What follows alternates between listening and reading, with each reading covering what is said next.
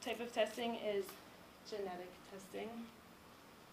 And genetic testing is in the news a lot right now because Trump is trying to change this. But we're protected by the Title II of GINA, which is Genetic Information Non-Discrimination Act. And an employer can't genetically test you and deny employment because of it.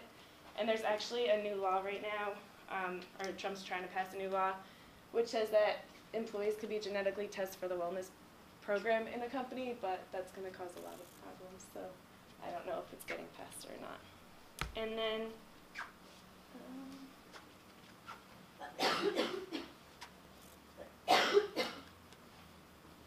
okay, so that was the ban the box, the background checks and employment testing, and kind of how they go in order through the hiring process for the hiring laws. And for my new and you, well, I work at a hospital, and we had an applicant who lied on their, we're exempt from ban the box because we're a hospital, so we're allowed to ask the question.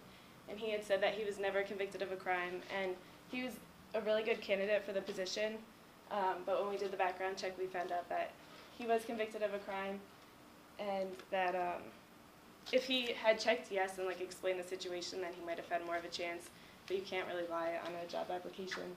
So because of that, we had to deny him the employment. And now with Danielle. We're going to do another quick timeout. It's on pause now, right? Oh, don't walk away. Okay, while I am fixing the camera, see, I got the wrong part and it's off kilter, and I'm just making excuses now. Hi. Okay, questions for you. Ban the box means that you cannot ask about convictions until the person's been in the door, right? Mm-hmm. So you can still ask, yeah, but you can't ask prior to them seeing somebody in the company. And you said that a couple of different ways, but I was just making sure that everybody understood that. You can still ask on a piece of paper, but you have to have interviewed them first. Yeah. If you do any type of background check, even if you do it on your own, if you're doing criminal or financial, you still need consent, not just when you farm it to outside agencies. There was one other thing that the negligent hiring is a problem with ban the box, because you don't want to put somebody that's been accused of assault next to your other employees. So it really is for HR professionals very difficult. I mean, look at that timber guy, 2 days on the job. Background checks don't come back that fast. Yeah.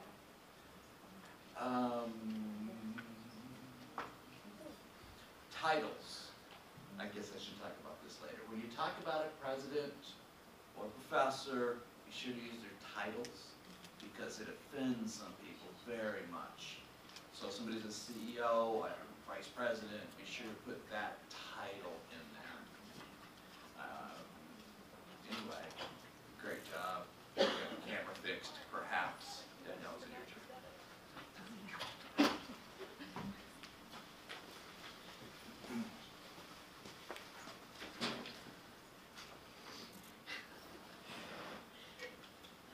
Hello, my name is Danielle, and I'm going to be speaking to you about affirmative action. I will go over what affirmative action is, an affirmative action plan, what is the goal, how is it determined, how do we achieve it, what are the outreach efforts to achieve that goal, and the advantages and disadvantages of affirmative action.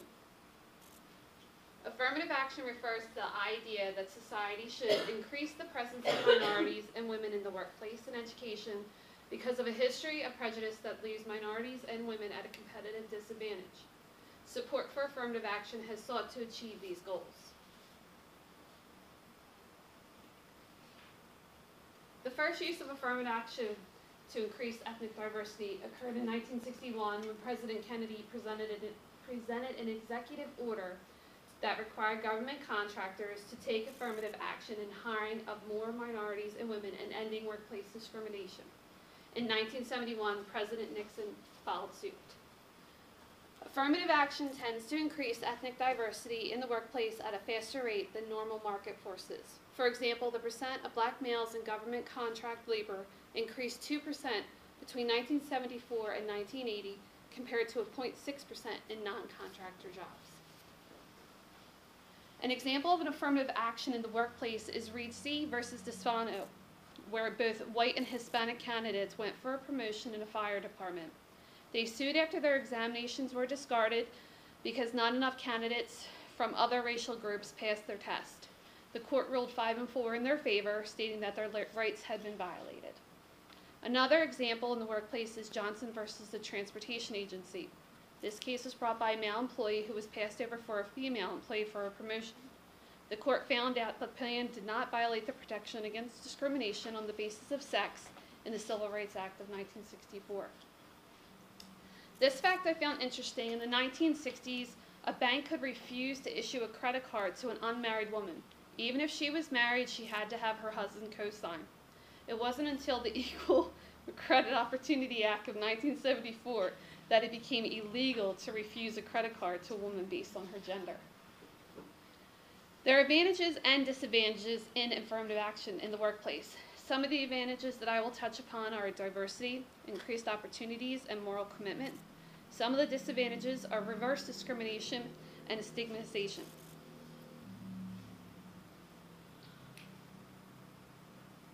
Affirmative action has benefits that go beyond complying with legal requirements. Increasing ethnic diversity improves small business because the company has a more diverse pool of talent to pull from. Without that, there's no diversity plan. To compete on the global market, companies need different perspectives to spark creativity. Voluntary affirmative action plans are much more dangerous than legally required AA strategies because these plans could become grounds for reverse discrimination lawsuits. To prevent this type of litigation, voluntary affirmative action plans should reflect the intent of anti-discrimination laws. Affirmative action does not allow quotas. It does not allow extending preferences to any individual based on race, color, religion, gender, or national origin. It does not allow merit selection procedures to be superseded by affirmative action programs.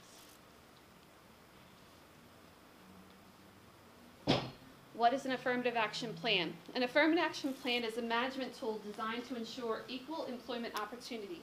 It contains a diagnostic component designed to evaluate the composition of the company's workforce and compare it to the composition of the relevant labor pool. The goal of affirmative action is established with the percentage of minorities or women employed in a particular job group, less than could be reasonably expected given their availability percentage in that particular job group.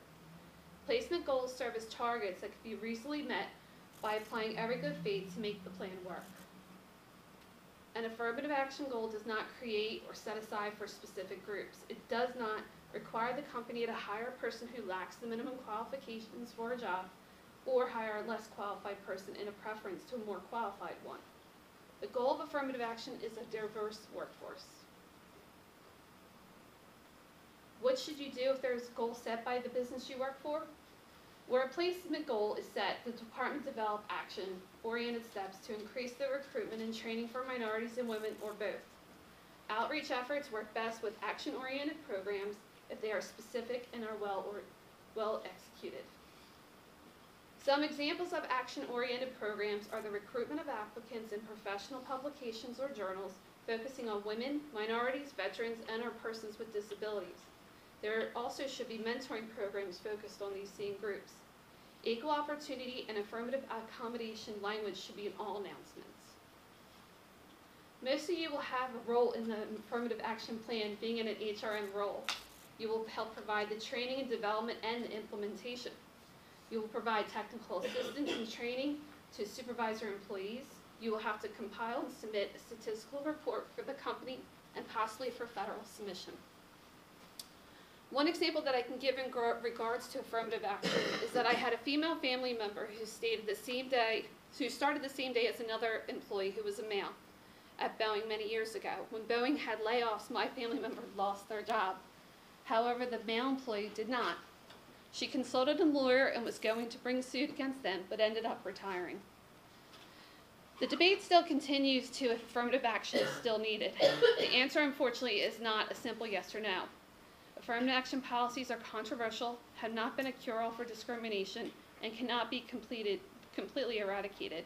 We will never eliminate discrimination and racism through public policy. Often small businesses are advised to implement their own affirmative action plan because a workplace that lacks sufficient diversity could be viewed as discriminatory. So whether you start a position with a company that has an affirmative action plan or you have to create one, it is something that all companies should have. This concludes my explanation for affirmative action. Next up is Don. Okay, hang on. Financial background checks, you mentioned as well, and before, that's what I was gonna say.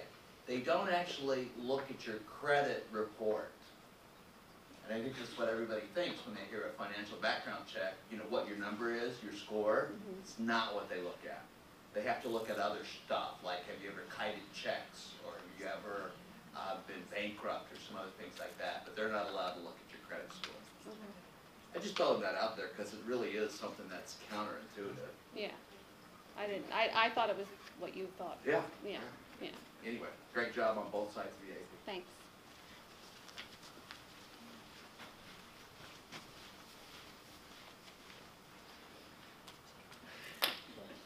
Hello class, I'm Donald Brown, and tonight I'll be talking about child labor laws, and I'll discuss the history, the penalty if you break the rule, also discuss how labor is used in other countries, pros and cons, and new and new. So 200 years ago, child labor was a big deal in the U.S. Kids were kind of looked upon to do work, heavy lifting, you know, work on farms and the mines, and very difficult work that was not requested of kids today. So in 1836, Massachusetts passed the first law for child labor laws. It was if you work more than 10 hours a day, you have to have 3 hours worth of education. And in 1938, it became a federal law. So, child labor laws fall under the FLSA, which is the Fair Labor Standards Act. These laws are meant to protect children and make sure they get an education, as well as keep them safe in the workplace. They don't want the kids doing the dangerous jobs like construction.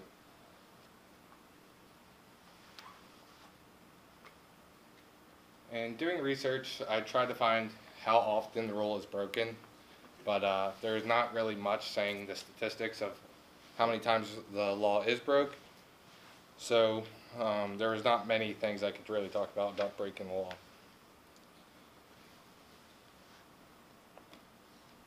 Yet the penalty was easy to find. For breaking the law, for one person, one child in your company, that's $10,000 per kid. And then if he's injured or killed, that's at least $50,000. And if you repeat multiple times of child labor, it can cost you $100,000 in prison. So child labor in other countries, as you can see, they're all in the category extreme. Ranking doesn't really matter because they're all tied. So the reason that all of these countries are listed up there is because they are not very wealthy. The U.S. is very lucky to have laws, so we don't have to work like this. The reason that the children work so hard over there is because they're doing anything they can to get by. It's not that they're getting paid, it's just they're working for survival.